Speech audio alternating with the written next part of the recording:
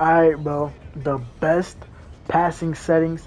If you're a point guard, you're gonna need these passing settings.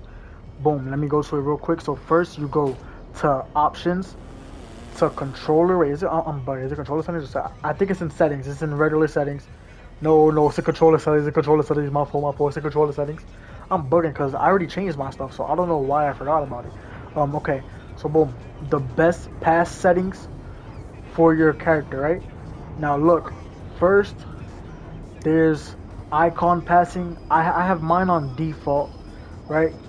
And then boom, your pro stick pass type. This is always put this on normal. I'm telling you right now, always put this on normal because flashy.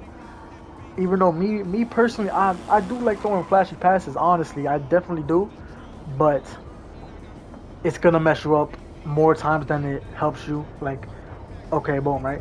Skip pass.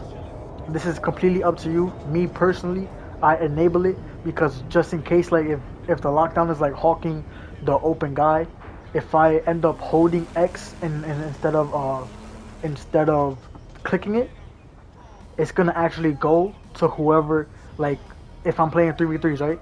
If I'm passing it to the paint, it's gonna actually, and then the like lockdown tries to hawk the paint, it's gonna actually pass to the corner. That's gonna be perfect, right?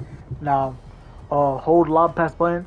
Honestly, I have no idea what that means. Oh wait, this is for like lockdowns.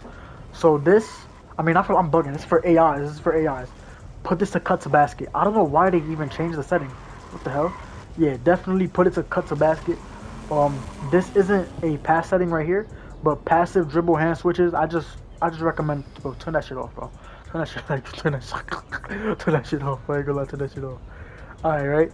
Now, this is the real, like, this is what you really want to know, right? The pass target profile. Pass direction. At least, like, at max, I mean, like, 15. I have mine all the way down to 1, but at max, like, 15. Pass target distance, same thing. At max, like, 15. Because you obviously want to pass to the most open person.